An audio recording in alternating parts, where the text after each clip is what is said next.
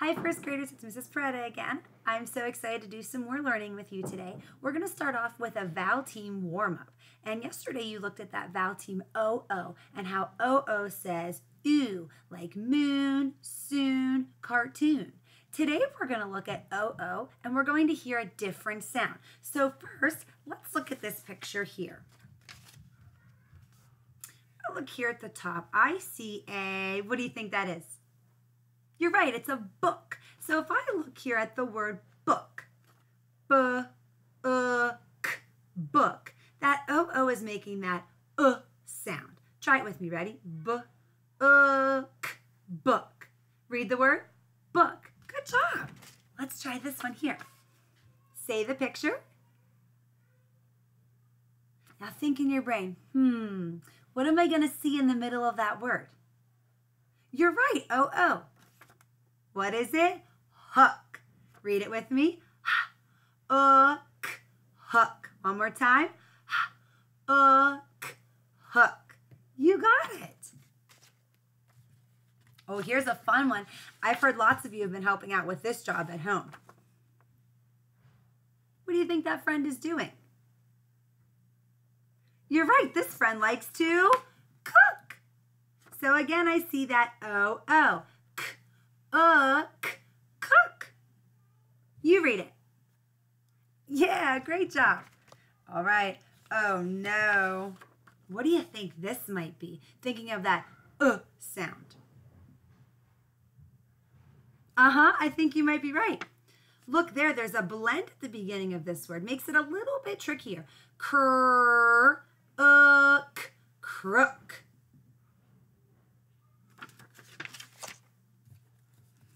This one by the picture might be a little bit harder to figure out, but once you see the word, I think that picture is going to make sense. Read it to me. You're right. Look. You can see these eyes can look around. So, look. One more. Put that one a little bit closer so you can see. I'm thinking about what's right here, what we might call this. Give you a peek at the beginning of the word. Brr. Think of that. You got it, brook. All right, so let's go through these words and take a peek here together. So O-O is saying, ready? Book. Your turn. Yes. Hook. Your turn. Yeah. Cook. Your turn. Crook. You got it. Look. Your turn. Yes. And the last one. Brook. Awesome job. Okay, so I'm going to mix them up because I kind of did them in order that time. And this time, I want you to whisper read them to me, okay? So I'm just going to hold it up and I'm going to give a little listen and I want to hear you whisper reading. Ready? Cook.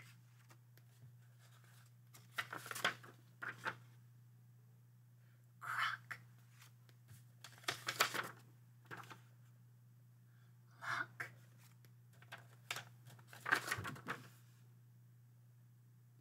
Brook. Book. Hook. Great job, first grade friends. Here's what I want you to do. I want you to give me a looking good. Ready? Looking good. Nice job, first graders. Okay, we're ready now to dive into reading workshop. And this lesson is pretty fun if you ask me.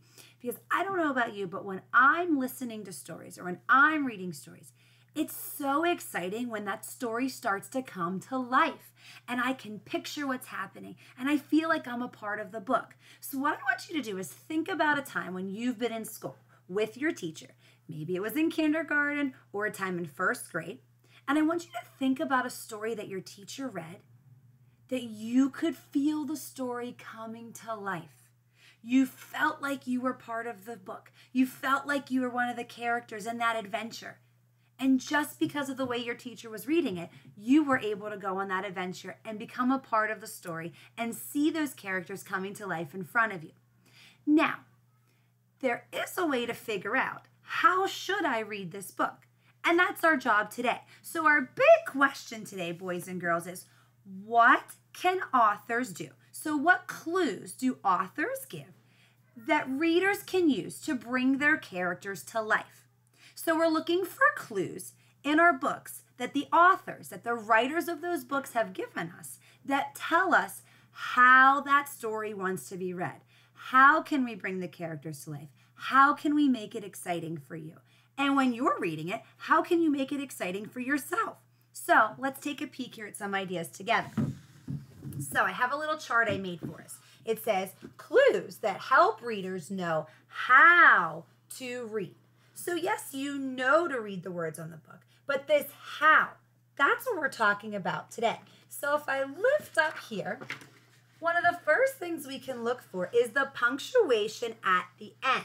So when you're reading in a book, at the end of your sentences, you're always going to see punctuation marks. Those punctuation marks can tell you how you should be reading. So if I have a period at the end, I am reading, they're telling me something. I can just read in my regular voice.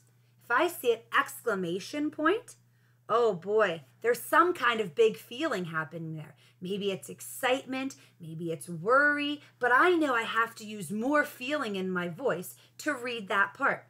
And a question mark means I'm asking something, means that author wants you to use a questioning voice. And your voice kind of changes a little bit whenever you're asking questions. We'll see that later whenever we're reading together. So punctuation at the end. That's one clue that we can look out for on how to read. Punctuation in the middle. So if I move that a little bit closer, you're going to see when we're reading today in our book, sometimes you're going to see some punctuation in the middle of your sentences. This here is called a comma. When you see that, it wants you to take a little break, just kind of like a little breather before you keep reading. Here, this dot, dot, dot tells you that there's some time that's gone by. Kind of lets you know, there's a little break in time here before our story picks up again. Kind of adds some suspense, some excitement when you're reading. Here's another clue on how we should read. Special print. Ooh, and my first graders, I'm sure you remember, we've talked about this in class, about ways that the words look, and I bet the rest of you first graders, you know it too, because I know your teachers, and I know they've been working on this with you. So you look for the special print in your books. If the word is bold, you have to give that word some feeling. If it's italic, that means it kind of looks fancy. It kind of looks like it's slanted on the page, or kind of looks like it's a little bit sideways. That's called italic. You need to read that a little bit differently. Or if it's all in capital letters, that word needs to be read in a different voice or with some feeling. So special print, bold, italic, capital. And also something that can help, dialogue, boys and girls. So we talked about dialogue is when somebody in your story is talking. So two ways that we show that in a book, the author can show that, is quotation marks. So whatever's in between these quotation marks means somebody is talking, somebody is saying something. And then we have these speech bubbles here. We see those a lot. Remember our Elephant and Piggy books? We see a lot of speech bubbles in our Elephant and Piggy books. And you're used to seeing quotation marks in our books like Zelda and Ivy. They are in there too. Also words like shouted, whispered. They help you know how I should read it. I'm not just going to say shouted. No, I'm going to say shouted Ivy or shouted Iris. Whispered. Oh, I have to use a whisper voice when I'm doing that character. So I could say whispered Piggy or whispered Gerald. I have to use a whisper voice. And the last thing that we can use as a clue to help us know how to read is a picture. So you want to look at the pictures in your book and think about what the picture looks like. What are the characters doing? What are their facial expressions? What's happening around them in the picture? That will also help you to understand what's going on in the book and how your book wants to be read. So let's do a quick little review here. Let's fold all these down in our chart. Clues that help readers know how to read. Echo that back to me. Ready? Clues that help readers know how to read. Punctuation at the end.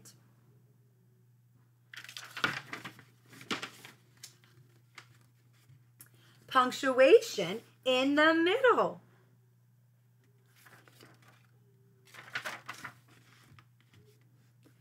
Special print. Dialogue. Pictures.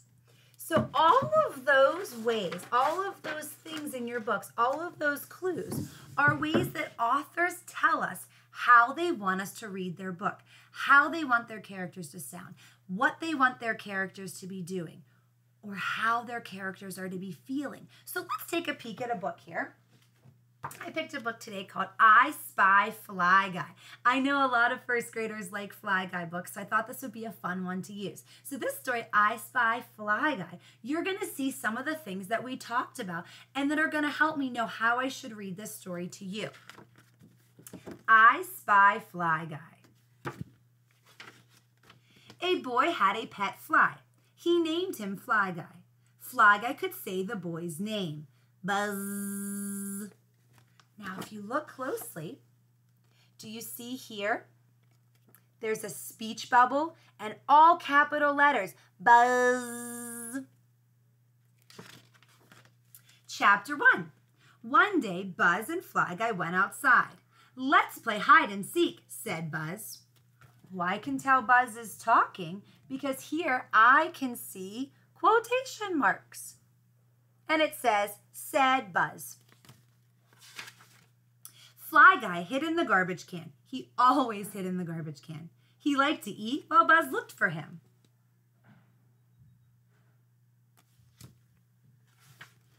I spy Fly Guy, said Buzz.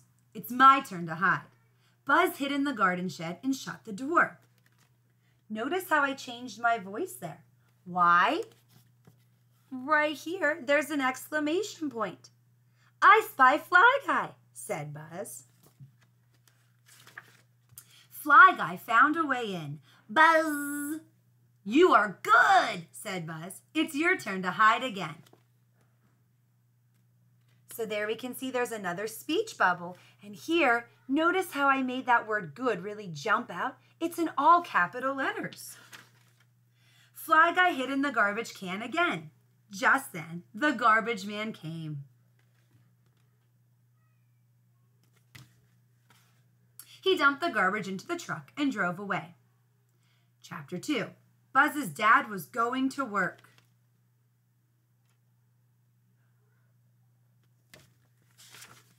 Follow that truck, cried Buzz. The truck drove and drove and drove all the way to the town dump. Can you figure out why I changed my voice? You're right. Right there. Exclamation point and the word cried. Buzz ran into the dump. Fly Guy, where are you? Fly Guy, he cried. Answer me. Take a peek there up close. Do you see the quotation marks? Do you see the exclamation point? A zillion flies all answered, buzz. Oh no, cried Buzz. They all can say my name. How will I find Fly Guy? Buzz spied a fly hiding. Do I spy Fly Guy? The fly flew away. Notice how I changed my voice a little bit when I was asking a question over here. When I said, do I spy Fly Guy? My voice kind of goes off a little bit, letting you know I'm asking something. Buzz spied a fly eating. Do I spy Fly Guy? The fly boinked him on the nose and flew away. Buzz spied a fly landing on his hand. Do I spy Fly Guy? The fly bit him and flew away. Chapter 3. Buzz was sad. Was Fly Guy gone forever? He kicked a can. He kicked a jar. You can see there he's crying. I used the picture to help me know I need to use a sad voice on that page. Then Buzz remembered. They were still playing a game. Okay, Fly Guy, yelled Buzz. I give up. You win.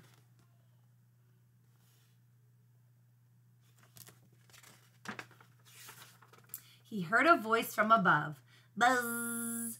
I spy Fly Guy, cried Buzz. Notice, yes, there's an exclamation point, but look at that smile. So I read it with excitement, not sadness this time. And Fly Guy said, Buzz, lose. All right, boys and girls, I hope you enjoyed that Fly Guy book. Fly Guy books are fun and they're silly, and they have lots of dialogue, lots of those words that let us know how we should be reading it, like cried, shouted, yelled. It gave us some clues in the pictures, like when we saw that Buzz was sad, we could see the tears, he was crying. We also could see those speech bubbles whenever the Fly Guy was talking and saying Buzz or Buzz lose. It was really neat being able to see those things. Also, we got to see the special print when it talked about having special print. Let's look here.